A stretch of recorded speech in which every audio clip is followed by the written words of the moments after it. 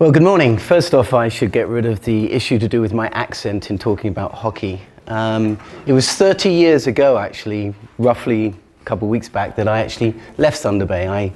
My first experience was actually coming to Canada in September, long weekend of 1985, to do my master's just up the road here at Lakehead University. So that was my first experience. 2 fabulous years here. I think every Canadian should live in a town or city like Thunder Bay. I really got a great grounding for the culture of the place, and certainly the diversity, certainly the weather back then. I heard there's not as much snow these days as there was back then, but finest skiing in Ontario, of course. I then went back home. It was very expensive to be a foreign student in Ontario. Built my war chest, and I went to the University of Alberta to do my PhD in January of 1990, and I've stayed ever since. My specialism actually is around altitude and altitude training, which is why I've been kept in Calgary. And I had the great honor, before I went to Winsport, of being the Director of Sport Physiology and Strategic Planning for Canada's Winter Olympic sports over the last 4 Olympic cycles. So the 4 years into Salt Lake, then into Torino, then into Vancouver, and finally into Sochi. And I now basically work for myself and any organizations that I truly believe care for children and youth. Because even though I'm typically measured on the outcomes at World Championships and Olympics, it all starts 20 to 25 years before people like me get to see these youngsters.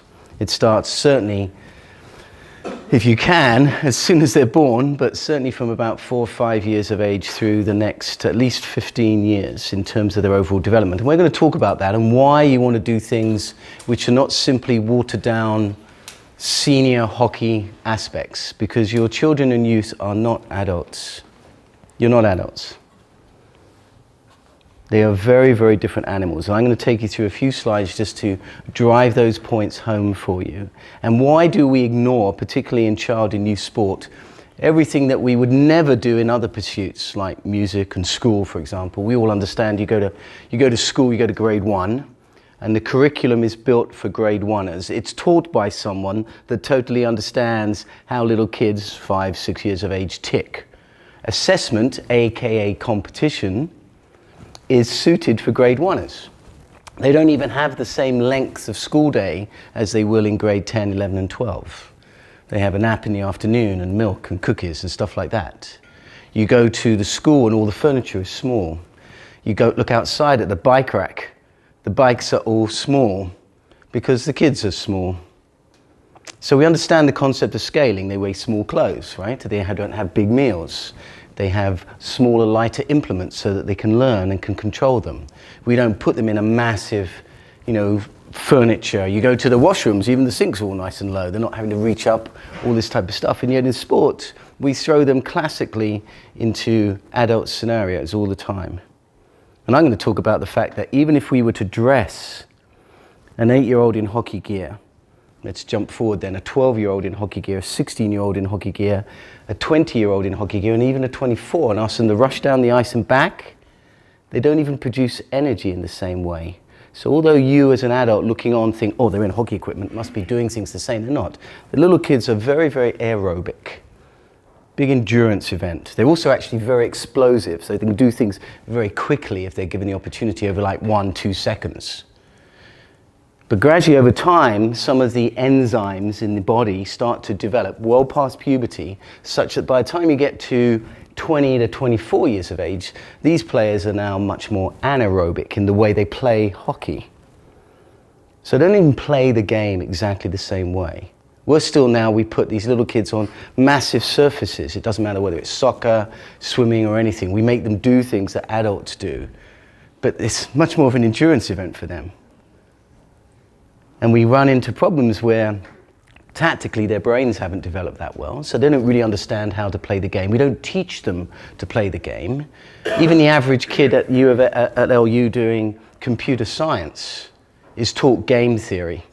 Game theory. Because there's lots of theory behind how you construct many of the things to do with computer programs. So you understand how is a game constructed, but we don't even bother to teach the kids actually playing that. So the guys that design NHL 2017, for example, on EA Sports, know more about game theory than most of the kids that have gone through 10 to 15 years of the average minor hockey association. Worse still, most of the kids don't get to see many coaches.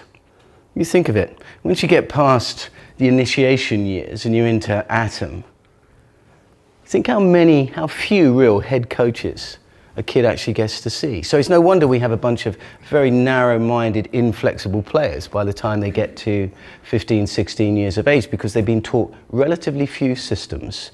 And we focus on systems because, to be quite blunt, anyone can run flow drills, anyone can teach a system of play, anyone can design a competition schedule, but it takes real understanding to teach skill, the fundamental skill of skating. Not simply forwards and backwards, but side to side, the inside edge versus the outside edge, the non-dominant leg versus the dominant leg, skating through traffic, threading the needle, dealing with someone hanging off you or angling you off the puck. How do you deal with that? That's real skating. So who teaches skating in your organizations from 5 to 10? Because I can assure you, by the time they're 12 to 14, whatever they have learned before that will be the movement pattern that stays with them for life. And I am fed up as one person dealing with NHL teams that ring me up in April saying, Steve, I've got a 23-year-old defenseman. Can I send him to you guys to teach him to skate backwards? To which the simple answer is no, because you don't have the patience. If you gave us 6, 7 months, maybe we'd have a chance, but you give us the summer, and not even all the summer, a couple of weeks. So first thing I would do is put them in bed, give them some rest after the season, and guarantee as soon as you get them out of bed, they look as though they can skate better, because they're fresh. But put them under pressure or fatigue them, and they will revert back to the movement pattern they learned as a 10-year-old. Pretty simple. We can break it down, because here's the thing for all of you as well. No matter what your preconceptions of hockey are, you can definitely teach an old dog new tricks. So we can all learn. It's just particularly between about 0 to 15 years of age, these children or youth are extremely plastic and elastic in terms of how their brains are developing. And I'm going to show you this stuff as to why. And here's the real thing that we always forget about. You can build all the glossy facilities you like, but glossy facilities and multi-million-dollar ice arenas do not guarantee development of hockey players. We seem to forget our roots. When I came to Canada, the kids that would play outside, play street hockey, play on the ponds, lots and lots of completely unstructured playtime where they would learn, multiple age groups on the outside rink just after school going and playing. But we as adults keep constantly constraining it down. You've got to have this group, you've got to have tiering, you've got to have select groups and all this type of other rubbish. Corey and I were just in southern Ontario a few weeks ago being pilloried around some of the suggestions being made, some of the suggestions that our cousins to the south, of course, are implementing and have been doing for a number of years. And here's a very tragic statistic for you. When I arrived in 1990, the composition of the NHL for Canada was north of 98%. Okay, 27 years ago. This year, for the first time ever, we dipped below 51%. You don't think things are changing for us at the top end? And it starts 20 years before those players ever get to the NHL. If we were running PepsiCo or Coca-Cola, or Petro-Canada or something like that, and our market share went from 98% to 51%, we would all be sacked. Sacked. I struggle to wonder where Team Canada for the future on the men's side will come from. We still got a bit of a leg up on the women's side, but they've got their heads buried in the sand, to be quite blunt. And the only team that's looking pretty good, although again chased by the Americans because of good policies that they have, are our sledge hockey team. Writing's on the wall for us. It's English soccer all over again, 50, 60 years ago. Never won the World Cup. Occasionally get to the quarterfinals. Best league in the world, but not many English people playing it. Not on any given Saturday or Sunday. So understand what the writing on the wall is, and it all starts with our youngsters. And I'm not here to talk to you about Team Canada. I'm here to talk to you about your goal and my suggestion to you that the primary metric that you want to measure your success on is the number of kids that start in initiation. Do you have the biggest percentage of them finish at the end of high school still with you? How many kids are still playing hockey? We have to have a few rule changes to make sure kids can still play well into grade 12 at 18 years of age. That should be our metric, because then we're setting them up to do whatever they're going to do next. And you will find the people that myself and Corey are interested in who eventually play for Team Canada. Remember, despite what the media think, there are very few teenagers that go into the NHL. You want to play more than 5 games in the NHL? For a start, be 23 years of age. Simple. We're going to produce Connor McDavid just purely by the numbers that we have playing in Ontario. But Ontario as a province is failing us miserably in terms of its actual conversion at the highest level, considering the numbers. You know, there are small towns in Finland and Sweden that outperform the whole of the greater Toronto metropolitan area in terms of production of quality players. Because they understand this, it's all about people, number one. Good people, great adults, running great programs. And then you come to places. So people, programs, places. But I can take you to many places in the world where you don't need a great place necessarily if you've got great people who understand great programming and understand the concept of grade 1 to grade 2, and grade 2 to grade 3, and grade 3 to grade 4. It takes 12 years. The exams get more serious the further you go up. And people who really know child and youth development understand that 85 to 96% of the age group champions are not the people that win at the senior level. There is no such thing outside of very, very few outliers that anyone can recognize, true outliers. And that doesn't just mean being able to skate a little bit better than their peer group. I mean true outliers. No such thing as a 6-year-old champion or 12-year-old champion, 13-year-old champion. These are redundant concepts. I didn't even bother to look at who wins at those ages. Very few of them will be around when it counts, or be any good. They just happen to have a fast trajectory early, win some meaningless, I don't know, pee-wee tournament. Let's get a grip.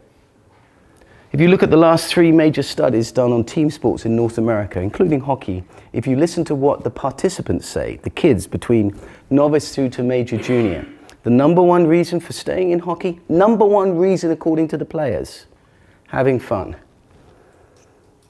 Number 1 reason for not staying in the game, not having fun. So at 13 years of age, massive dropout in females, all sports. 15 years of age, massive dropout in males. And we've allowed, of course, physical education to decline in our schools. So they don't even have to do that in schools. So at 13 to 15 years of age, we've got kids dropping out of physical activity left, right, and center, and no one picks it up. And of course, all the sports are in competition with each other. You don't work with swimming or tennis or soccer. You see them as being the adversarial groups that you're dealing with. So you're all in competition for these kids, but it's their lives, not ours. And they are only 6 once, 8 once, 10 once, 12 once. 365 days to give them the best possible grounding. And remember, no one wants to be a kid's last age group coach. It's tough enough on those guys coaching the 17 and 18-year-olds as it is, because you're handing them off into the big void. But you don't want to be the last kid's coach at 12, 13. Well, I'm not coming back next year, coach. That says something about you and your groups. So, now that I've hit you over the head a little bit,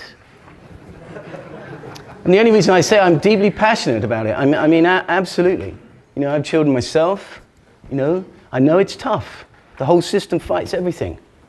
But unless you start, because you are the decision makers, not me, not Corey, we can only provide you the information. And of course, as soon as I open my mouth with my accent, people say, what the hell does he know about hockey?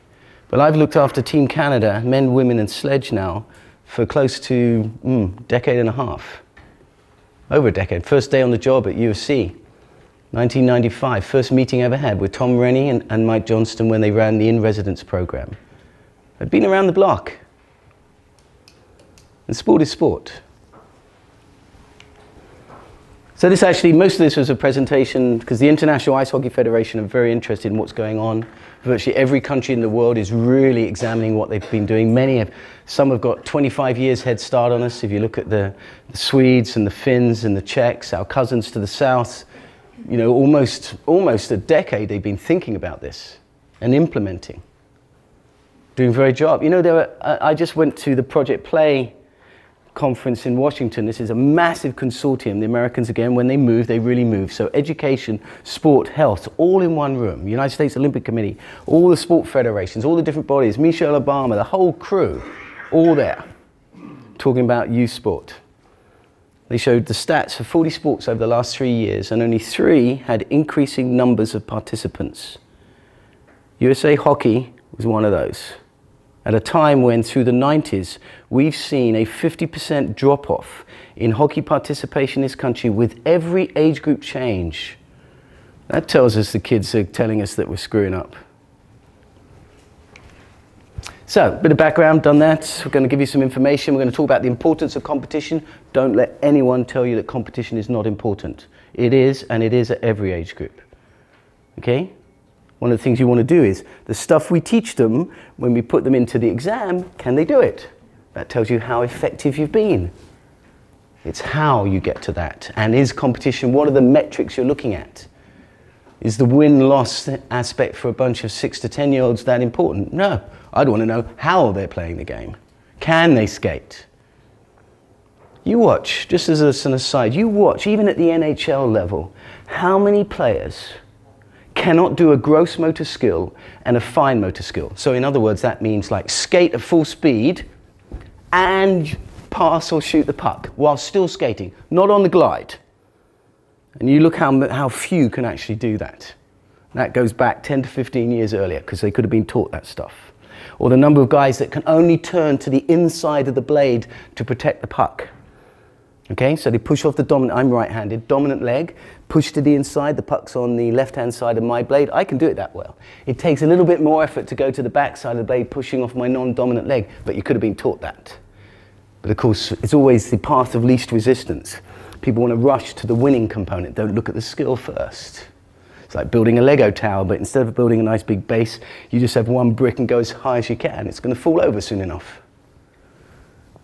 Because us adults are controlling what we want to see as the outcome. And we look at the wrong metric. So you have to have an open mind. We're going to talk about this journey. Well, not all of it. We're going to really sort of concentrate on, let's see, we're going to concentrate on basically from about here, here, and finally to here. These are these dreary teenage years. We'll come back to that in a minute. Overall, we have this childhood concept. Think of this. Once a kid hits the growth spurt that you all can clearly recognize, that actually marks the end of biological childhood. Okay? That is a very, very important period. So typically that's to about girls up to about age 10, maybe 11, certainly 9 to 11 years of age. The boys through to about 12 years of age. This is a very, very important period for teaching basic skills. Absolutely fundamental. And making sure you have very, very high practice to game ratios. You think how often we rush immediately some of the best 1-to-1 or maybe even 2 practices to 1 game. You'd never accept that in school. You're going to have 2 lessons to every exam. Give me a break. Worse still, we do really stupid stuff, like we select teams before we've even taught them anything. Start of each season, we put them on into some kind of tryouts as though they were NHL or Major Junior or something like that. And we do a tryout to get on team. Some places even do the tryouts at the end of the previous season, forgetting the fact that kids are going to grow dramatically through the summer months, do lots of different experiences, and could be completely different animals by the time they get to September. But we do that type of shit. Adolescence and young adulthood, and then on into that. It's a very complex process. I'm not going to be able to give you all the information. I'm just going to give you the stuff where I'm hitting you over the head with a telephone book to make you think. Don't know all the answers. There are no simple answers. There's no one way to do all this. But there's certainly a framework that we can provide you with. You need to think about what is on the dashboard of what you're trying to do with a bunch of 6-year-olds versus a bunch of 10-year-olds versus a bunch of, say, 16-year-olds. The dashboard looks very different. Think of what the skating icon would look like for the 6-year-olds versus the 10-year-olds versus the 16-year-olds. Very different. Okay, here's the start of the boring stuff.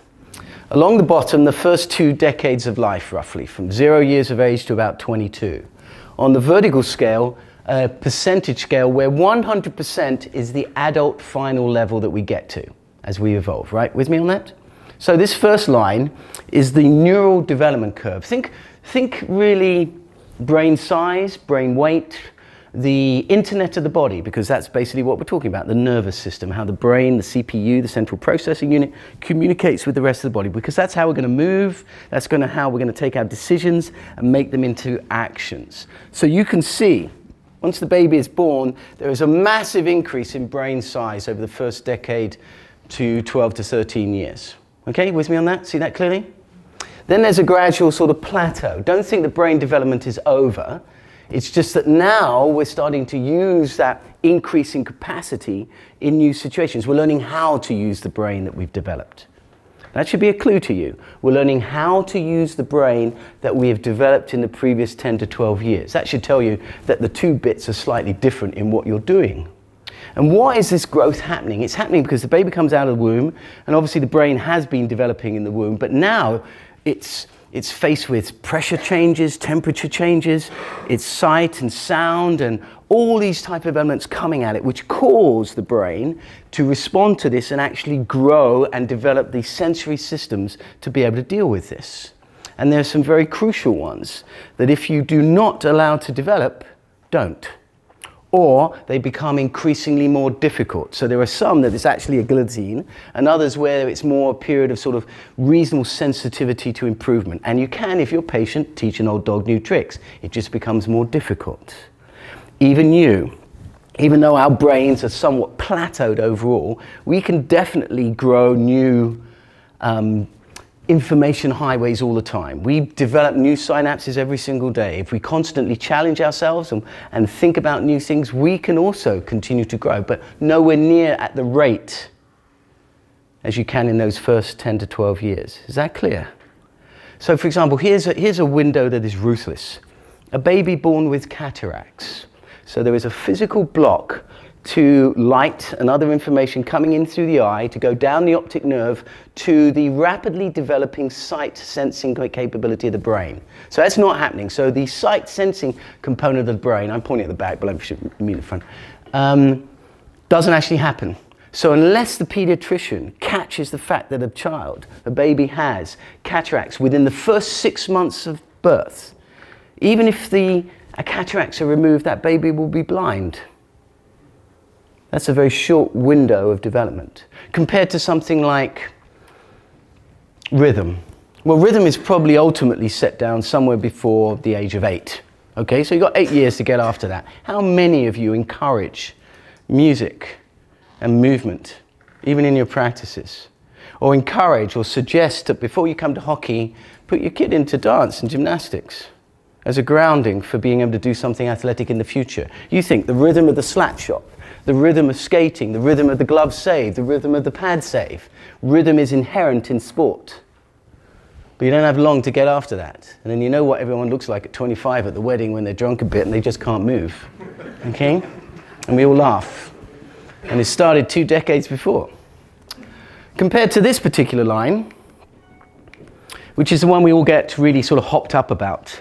This is a rough approximation of what happens with the endocrine system, the hormonal system that really starts to come on stream as kids go through and past puberty. And in this case, this is a rough approximation of the male sex hormone testosterone, which is present in both males and females, but obviously at a much higher level in the males. This is one of the signaling mechanisms that brings about, say, the onset of the sexual characteristics, the second ones for males and females. The deepening of the voice, for example, and the other appendages that come along with adolescence. But more importantly, the ability to lay down muscle mass, hypertrophy. Before that upswing, very little chance of systematically building muscle mass other than that is naturally happening due to basic growth. So no point doing a whole bunch of some manic Olympic or NHL type off-ice system to build muscle in a bunch of prepubescence. This graph should actually tell you that kids learn to move and get stronger because of the neural system in that first decade of life. They learn how to move. So that coupled to the fact that they're growing makes them look as though they're getting stronger, and they are indeed, but nowhere near to the level that they can once they come past 14, 15, 16, 17, 18 years of life, both males and females, although obviously slightly earlier for the females. Very clear on that? Okay. Do not read into that I'm saying do not do off-ice work with your kids? Of course you are. But what does it look like? It certainly doesn't look like what a major junior team, or heaven forbid, an NHL team is doing, or even the women's national program. They should be doing games. You should be encouraging them to go outside. They should be doing lots of other sports. Wherever possible, they should play seasonally, for God's sake. Isn't that a clue? I just sat on a committee, well, a number of years ago. Bob Mancini was there as well, with Igor Larionov. I don't know who you know, if you know who he is. Probably one of the players of all time. Perhaps in Canada we don't really think about him, but this guy's won absolutely everything. A Detroit Red Wing, a Russian. You know, he's won everything from countless Stanley Cups through to the World Championships, through to the Olympics, you name it. Okay, slight man, he's not much taller than me. Okay, imports wine these days. His kid plays pee-wee hockey. Well, he's a bit older than that now, actually. He's probably up into, what would he be in, midget by now? Guess so. He was playing pee-wee hockey in the Detroit Minor Association, and Igor made the comment that he was ready to pull him out of that because his kid was going to play 80 games that year, at a time when Igor and the rest of the Russians never played more than 45. But what they did do when they came home from school every day during the winter, they went outside and played with all their friends, all different shapes and sizes, and played hockey until they were called in for supper. Then they would come in to have supper, finish their homework, and if there was enough time, then mum might let them to go out. And then when the ice melted, they played soccer and handball, and went running, and went to the lake, and did all this other type of stuff. What we've done, we've industrialized hockey. In Calgary, we have rules where we don't even allow kids to play street hockey. Why? Because adults complain about the noise outside, or you have to slow down your car instead of rip through a little residential area. And we get litigated so that we can't go on a pond, and no one's going to use some common sense, like if we've had a run of sort of 20 degrees centigrade weather, that you might not want to go and skate on a lake. But for a few days all the time, we can skate outside, let the kids have fun. It's cheap. What we've done though now is you have to play hockey on an ice arena. You have to be driven there by a car because it's normally somewhere else. It's not right in your neighborhood. The game has changed for us, but we haven't in the way we're dealing with it. So, you all understand this, which means that the overall curve of development for humans is somewhat sigmoidal, okay? So you have that period where the little blue dots are coming up, so there's a lot of development things happening, a lot of change for the kid up to about 4, 5, 6 years of age. Then there's a period of relative stability until the growth spurt happens, and then all hell breaks loose until that's all over and done with, and you finally have this miniature adult or young adult standing next to you. Which means that there are two global things for you in minor sports to understand. Up until about this period, lots and lots of different activities, very, very high practice to game ratios. Doesn't mean to say you can't scrimmage and do other sort of mini, like going to school. There's a place where the finals are, but there are midterms and pop tests all the way along. What do those look like? Yes, it means us adults have to do some work and be a bit creative about what it looks like, what that experience is. Remember, the kids said they like fun, and the one thing I guarantee that you as adults completely control in all of this is the environment in which those kids are. You control that. How many rules? How much fun? Do you understand how a 5-year-old's going to behave versus a 10-year-old? Do you teach your coaches about the target age group that they're dealing with rather than the meaningless drills? Yeah? I bet you don't, because even most of our coach education is very linear. Go and do level 1, level 2, level 3. There's some changes now with competency aspects. But we don't really teach to the target audience. What do you need to know to teach 5 to 8-year-olds? What do you need to know to teach 9 to 12-year-olds? What do you need to know to teach 13 through to 15-year-olds, and then finally, if you're getting serious, 16 to 18-year-olds? We don't teach that, though. We teach the same rubbish to everyone. And yet communication and understanding the environment is the most important thing. Compared to this phase now, where this gets a bit more serious, but look at the ages that we're dealing with. The very last few years of minor hockey and into the senior stuff where relatively few people are playing in the first place. Just make this sink. And yet we are often doing all this stuff right here, down with this lot. Okay, let's move on. Different graph. Same 2 decades of life. Up at the top, This is rate of change of height in a calendar year, rate of change. So anything that appears above the horizontal white line, the kid is growing. It's just down at the bottom is about 1 centimeter a year, up around the top of the arrow is about 12 to 15 centimeters a year. Here's North American girls. Okay? Sorry about, I couldn't hold my hand steady enough on my mouth, so it's a bit squiggly. So you can see that in the first few years, 1 to 2, they're growing very, very fast. And it gradually slows until about the age of 2. And then it starts to plateau off.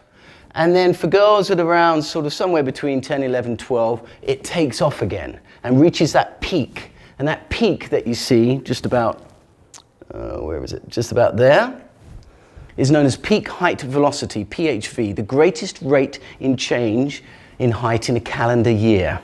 And in North American girls, that's about 13 to 14 years of age. Sorry, let me go back.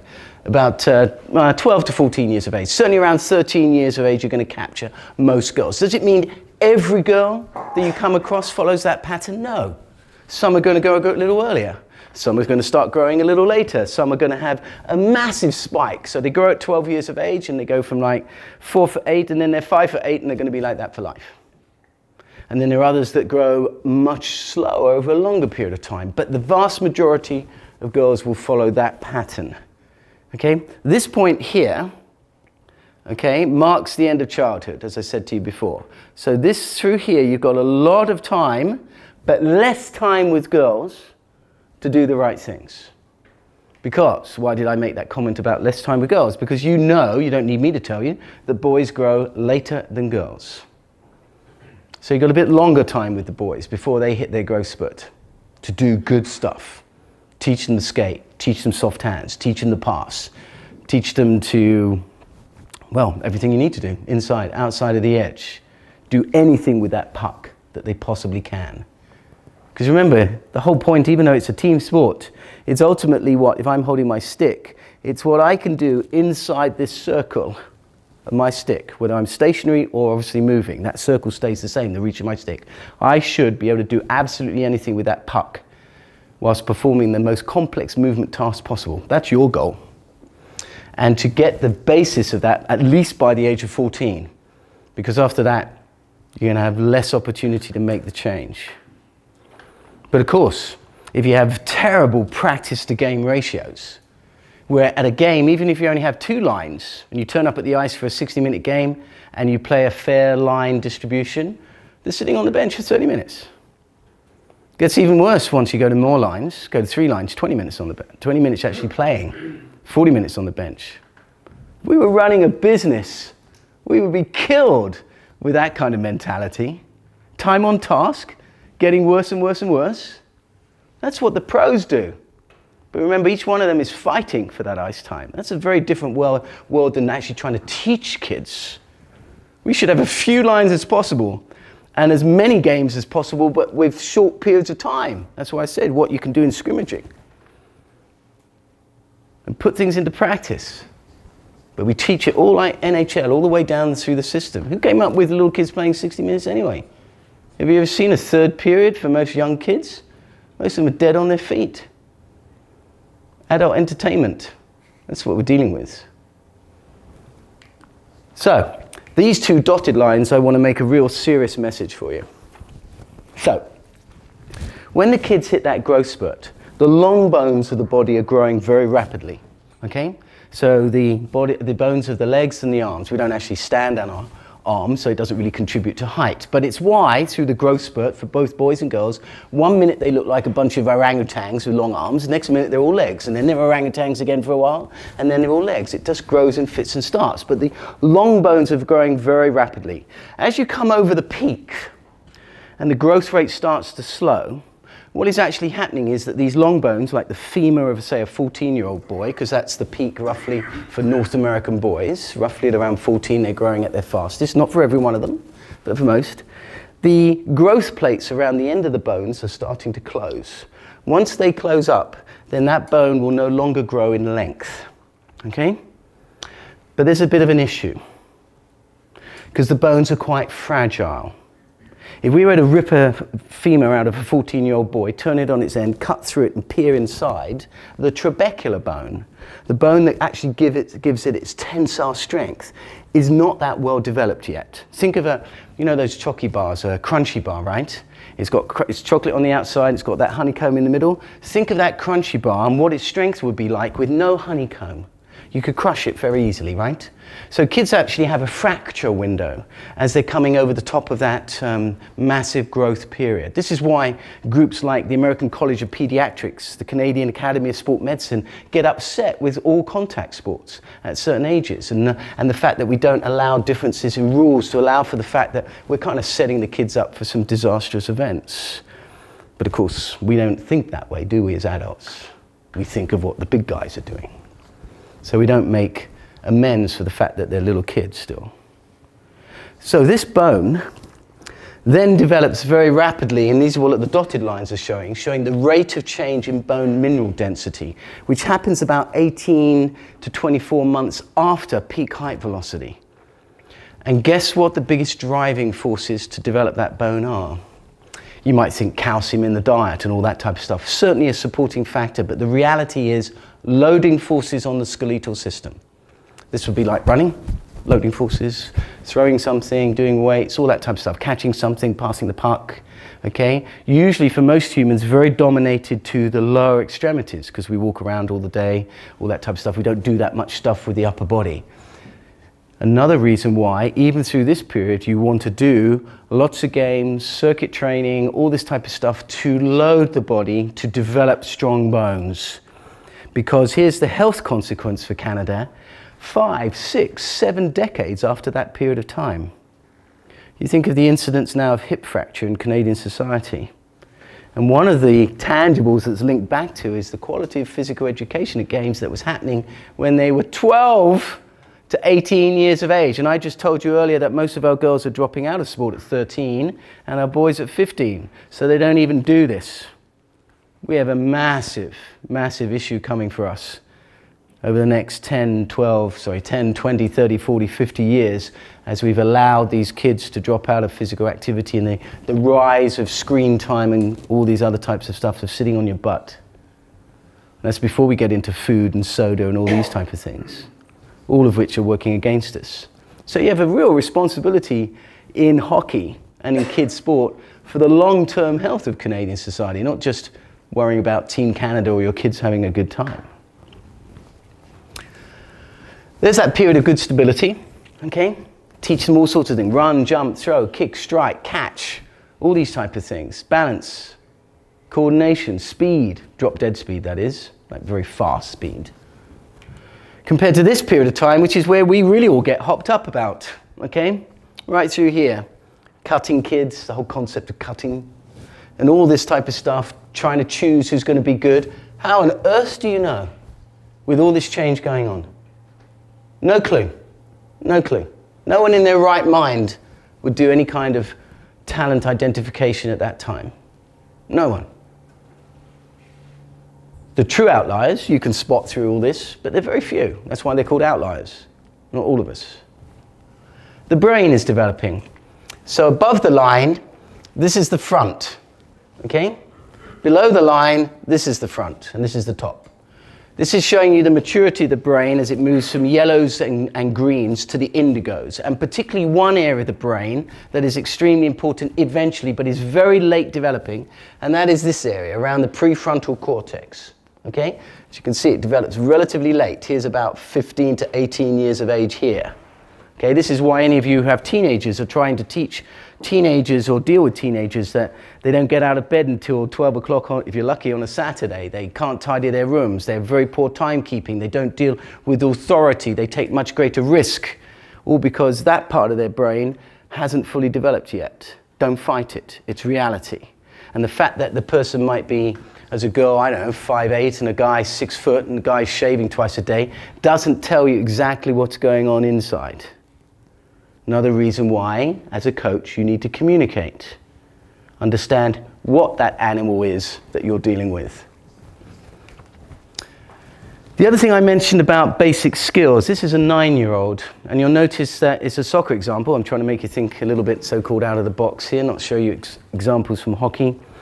I talked about controlling the environment, because even if making the pass, you're going to do it from inside this circle. Or the soccer player, I'm going to do it from inside the reach of my limbs, right? So it's controlling this environment. And if you can control this environment, as they grow, you can teach them on the brain all the tactics you like. You can teach them about the flow of the game, and you can put them into any situation if they have the basic skills. But if you can't pass or receive the puck and you can't skate, tough luck playing at a higher level. 9 years of age. Not on some pristine soccer pitch, urban environment. You'll see him point at the crossbar, see him pull up his pants, and ask yourself, how did the kid develop these skills? And I can assure you, it wasn't coming along and being run through a bunch of flow drills once or twice a week. Countless hundreds of billions of ball contacts. So what does that look like? You'll think, oh my God, it's going to be absolute chaos on the ice. Yes, it is. Every kid with the puck for as long as possible. What does that look like? Have you the ability to pay attention to one small group of kids whilst the rest are still doing stuff? Not having them stand around. Average flow drill, 8 seconds of doing something, 2 minutes of standing behind on the line, doing nothing, bored out of their tree. That allows them to think about stuff they'd be rather doing.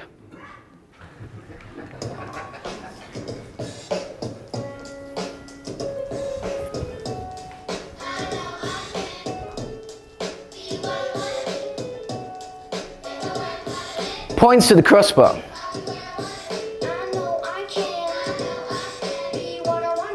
Pulls his pants up.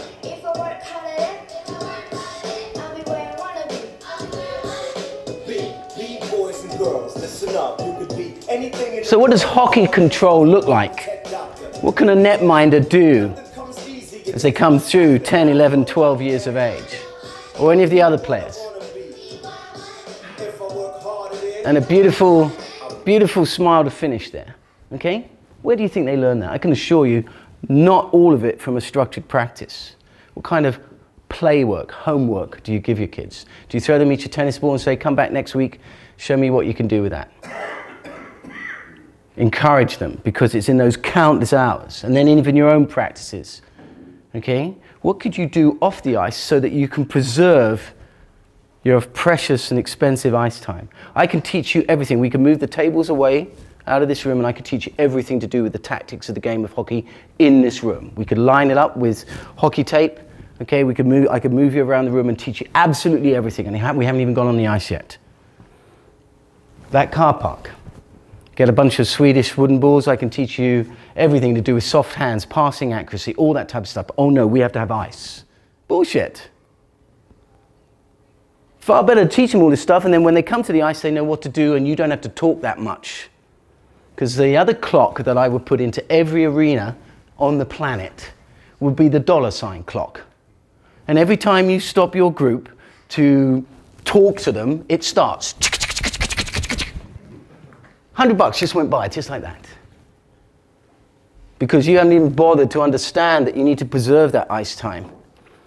And you can teach them anything you need to know about any sport, often away from the venue. Even swim coaches deal with arm actions and leg actions on the side of a deck of the pool without actually getting wet. Or show video. Or use the Hockey Canada app to help you design your programs. Okay, I talked about energy systems. I'm going to be finishing up here quick. I talked about energy systems earlier, and I want to show you, here's the first 2 decades of life, percentage of change. Percentage of change. This is aerobic power. You may have heard of it as in terms of a maximal term, maximal aerobic power. This is the ability to take in oxygen, transport it around the body, and use it by whatever organ needs it. The brain, the heart, the lungs, the muscles, right? As kids are aging, okay, their improvement in maximal aerobic power changes quite dramatically. Now, I've just shown you all the growth stuff. So you can understand why their improvement and why they're so aerobic young is because of what is happening to them from a growth point of view. Think here we are, we've got 11 through to 17 years of age. So the kid's gone from here to here. Bigger lungs, bigger heart, bigger lung volume, bigger muscles, etc., etc. It's no wonder we are designed to be able to use oxygen much better through that massive growth period. Everything's changing for us. With me on that? And then gradually now you have to get into serious stuff as you get older in terms of being able to train it, because you now can't rely on growth and development to do it for you. Clear on that? Okay, compared to these two lines,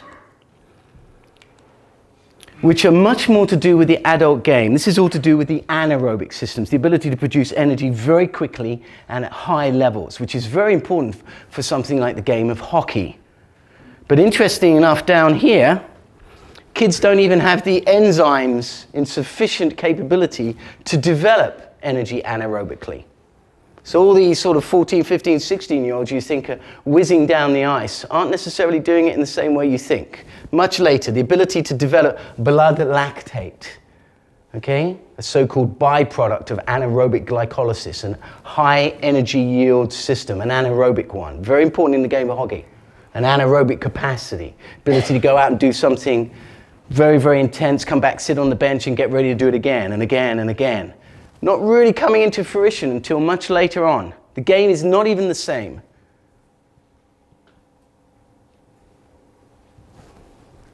So I really want to stress that to you. Just because they all have the same stuff on, you know, and you're putting on the same surface of the ice, very different for the prepubescents, the pubescents and others. And here's the one that I really hope drives home the issue of the challenge to you of early selection. So I chose this graph particular because there's no skill involved. It's a bunch of guys, little boys, between the age of 12 and 19 by Robert Molina and Claude Bouchard's work. Robert Molina is one of the finest exercise pediatricians in North America. He's a physician in the States, focuses on children, the epidemic of overuse injuries. Claude Bouchard is a geneticist and health researcher at the University of Montreal. One of the leaders actually of the Harvard long-term studies as well. Really knows his stuff. So they're pulling on this tensionometer, okay, and that generates a kilogram force. And then what they did is they tracked the boys both cross-sectionally, a bunch of 12-year-olds, a bunch of 13-year-olds, but also a group that they watched over close to a decade. And then they divided them into early, average, and late matures based on the X-ray of the hand, because remember those growth plates I told you about? Where you can tell the biological age as opposed to the chronological. And what's the difference? The biological age is our genetic clock that's ticking, which is different for all of us, right? Whereas the chronological age is something we've invented, the stopwatch of life. As soon as the kid's born, you start the stopwatch, the calendar, that's just happened. So, for example, let me say this to you. Right now, the 14-year-old boys who are going through their peak high velocity, those are the, 2003 borns, right? 2003 borns. So you have all these boys, all chronologically 14. But because that particular period of time is where the greatest rate of change and variability occurs, in the 2003 borns right now, biologically, you could have a bunch of 12-year-olds and a bunch of 16-year-olds, and you're going to try and compare them? But here's the thing. As they come through to their 20s, they all reach the same point in the end. Clearly shown by this. So the early matures, you can see them coming. They're growing faster than their teammates. They've got good neural systems. They can pull on this and reef and make a big score. Whereas the late matures, no. But if you're prepared to have the patience, they all get to the same point in the end. And there is great evidence, of course, if you look at that trajectory, to show that the late developers come past the early developers. So if you're interested in winning at 14 years of age, of course, you're going to select this group. This group might hang around because they think they've got a chance. This group basically get told they suck. Okay, so they're out the door.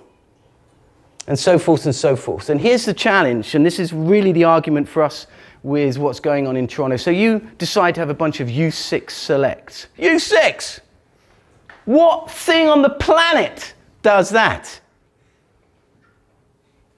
Well, they're doing it. And here's the thing. Corey and I and others, Hockey Canada, we're eventually looking for these 23 to 28-year-olds who can play against the greatest on the planet. They're not even going to be in the game because we keep selecting U6s and therefore all the others get told they're crap and leave. So you don't think this stuff actually affects even the high performance? Of course it does. Of course it does. And remember, currently in the GTL, 0.0001% will play more than one game in the NHL who start out in initiation. Huh. Great. So, physical literacy, get after it, your responsibility. How do you team up with other sports? Do you even actually, as a minor association, have an arrangement? Do you put all your kids into soccer? Do you encourage them to go do soccer in the spring and summer or in the fall? Do they play ultimate? Do you actually put hockey teams into other leagues to do stuff? Do you have gymnastics for hockey? Do you teach them to swim? Lots of lakes around here. Do you run summer camps that are multi-sport? Think about a hockey camp where every morning you do hockey, but every afternoon you bring in someone else to teach a different sport. So in the space of 5 days, they get exposed to 6 sports. Your sport, because it's a hockey camp, every day, all morning long, but then they do tennis on Monday, and they do swimming on Tuesday, and they do something else on Thursday. Get the idea? You can help. And you're not just helping the system, you're helping these kids. And you're far likely to keep them longer that way. And what is the problem with a kid discovering another sport through you? And maybe one day when they're CEO of, I don't know, some major corporation, or they've got an Olympic medal in some sport, they turn around and say, I had an amazing time with Northwestern Ontario Hockey, or whatever it might be. Taught me all I need to know. I remember this coach, he was amazing, she was amazing. Okay, just an example, chronological age versus biological age. All 14 years of age, all of them. But you've got the 12-year-old and you've got the 16-year-old. Who do you think's winning right now? Well, look at this guy on the right. Right? He probably can perform an iron cross without even breathing hard. Okay, the other kid can't even get on the pommel horse. Yet maybe he's the best. The other thing is, we don't understand basic rules. By all means, do some pre-testing to evaluate what you need to do.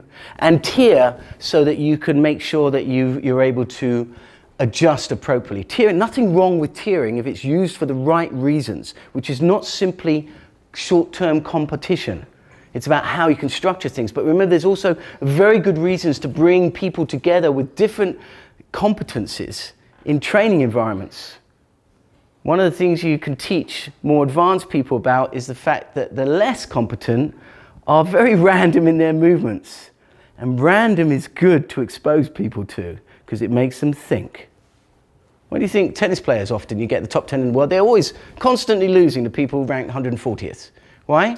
Because the 140th people do not play the game like everyone else from 0 to 50 in the world.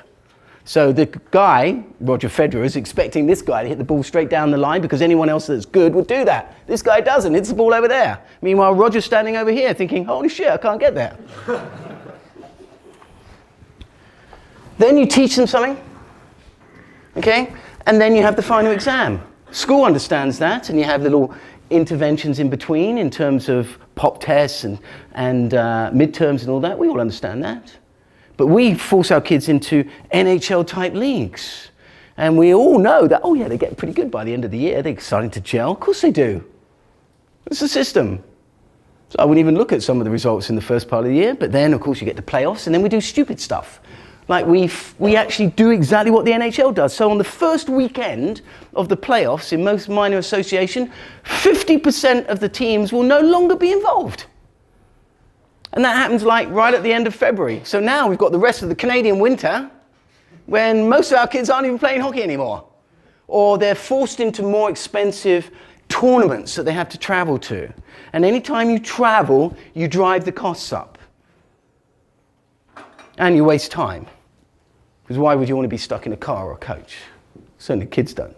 And you don't need to see a bloody hotel with a bunch of water slides 20,000 times in your career. I've been told that. Oh, but the kids like going. And they get to the water slide, give me a break. Is there something better that you could do for the child after they see in the water slide a few times with the $1,000 you're going to blow that weekend? I guarantee there is. Take them to Mexico. Have a tennis lesson. I don't care what it is. But remember, expose them to as many different things as possible in that first decade, decade and a half of life. So, there's only a difference in this rule. Sometimes, this could be like you have your midterm, And sometimes when you're doing something, you need to give them a bit of a rest before the final exam, aka taper. So as they get a bit older and whatever, you want to make sure you do your initial pretest, see how they're doing, change everything, do your intervention, then see how they're doing right at the end of that intervention, but they may not be fully recovered, so you have to give them a bit of a rest before the final exam. Okay, and it may be that they haven't played many games, so in that final period you do a bunch of pre-test games to get ready for the ones that are important, as long as you allow for different rests. This is the way people that know what they're doing organize things. And eventually, if you're really good, if this is a periodized plan, and remember, for your kids, the goal is to just simply get them better each year by the end. That's the goal. Not a whole long season. That's what the pros do, because they're already at this level. We're trying to get our kids better and better and better over the year, just like school. So you have your general prep, specific prep, you come through in your pre-comp, and then you have your competition. And really the goal should be that the most difficult exam is as late as possible in the year, when they've had more time to get prepared, and you've taught them more, and they've got more experience, as long as you can get rid of any fatigue. So, I'm going to finish there.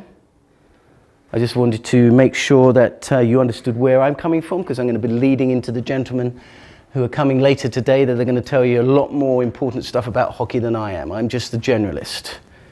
But I want to really give you some ammunition to make sure that you can talk about this and why suggestions are being made to, and why, unfortunately, because, you know, we're a monolith, you know, we're a massive hockey community world in Canada, but why we are very slow to turn the boat. And unfortunately, the signs are already there that we're not acting fast enough, and we're not paying attention to what's important. And in the past, a lot of what I've described to you went on naturally. Kids did this stuff. They walked more, they biked more, they played outside more. All the stuff I've talked about that we now actually almost have to create artificially. And all we've done is narrow it down to the mainstream, more and more, and at the same time costs going through the roof. And we have all the other challenges of technology that are coming into effect, and choice for these kids. So if you truly love this sport and you truly love these kids, let kids be kids. Okay? Thank you very much.